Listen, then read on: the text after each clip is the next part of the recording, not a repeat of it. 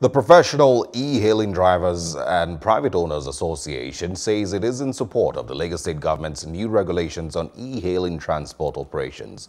The association at a press conference explains that it will ensure their security and protect their interest as against the alleged unjustifiable treatment meted at them by the Uber and Bolt, the two dominant e-hailing companies. Jacinta Obiuku reports. We are tired of Uber and Bolt. They are just causing a lot of things in our life. When you say a professional driver, it's a job. We choose to drive. Go to US, you can see that there are some of them are doing this job and they are making a lot of money. Why in our country? Then we can't eat 3 square meals any longer. I am a woman.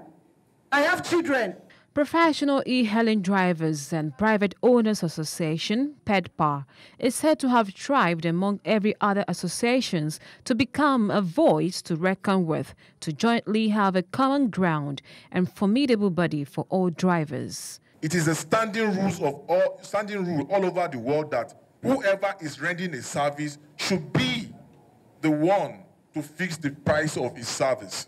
The fact that app companies are the one dictating the price of the service being provided by driver on their platform allow the app company to keep slashing down the fare of the service at the detriment of the drivers. I'm a female driver. I've been driving for almost 2 years now.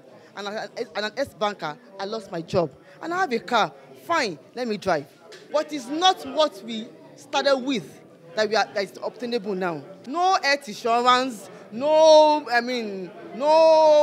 soft loan, nothing of sort. Several times, I will sleep on top Milan Bridge when my car has issues. Nobody to call, we don't have, towing vehicle, nothing from them. In a society without regulation, we have insecurity. We need security in our life. We need security in our business. And therefore, Pedpa is fully in support of government regulation. Trade Union Congress representatives at a press conference stated their collaboration is of good benefit of the association.